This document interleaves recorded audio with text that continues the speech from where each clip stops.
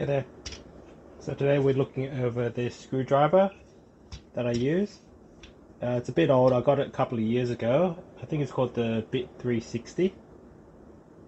The neat thing about this is that it is an auto-loading screwdriver. Has 6 bits in it, and it's all in the unit itself, and you can actually change it on the fly. So let's show it in action.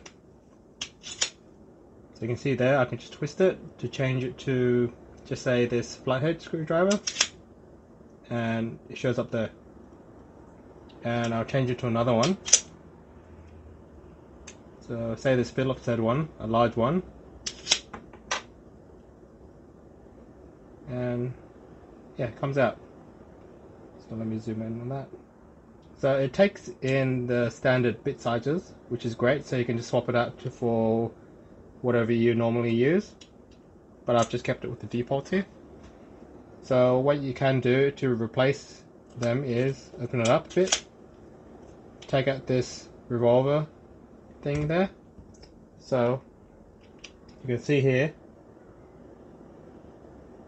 so they all sit inside these 6 pockets here. Easily come out. You can always change them as you want.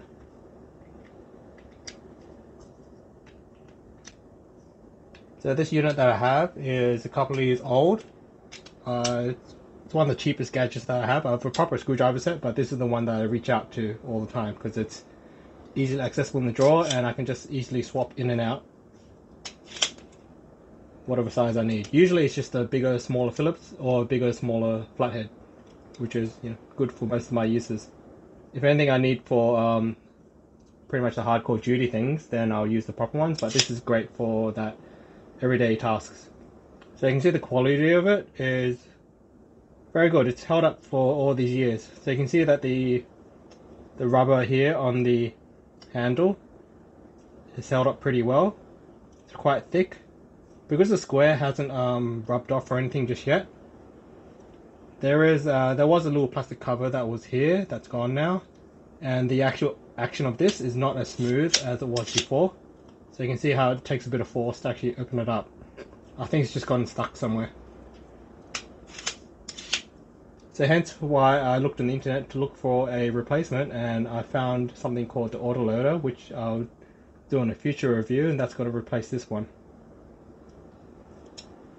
So let's take a look up here. So you can see how it's magnetized. It's got all the great benefits of it. So let's take a look through. So it's one of those as seen on TV gadgets, and it's probably one of those best cheap little gadgets that I've bought that I use almost every week.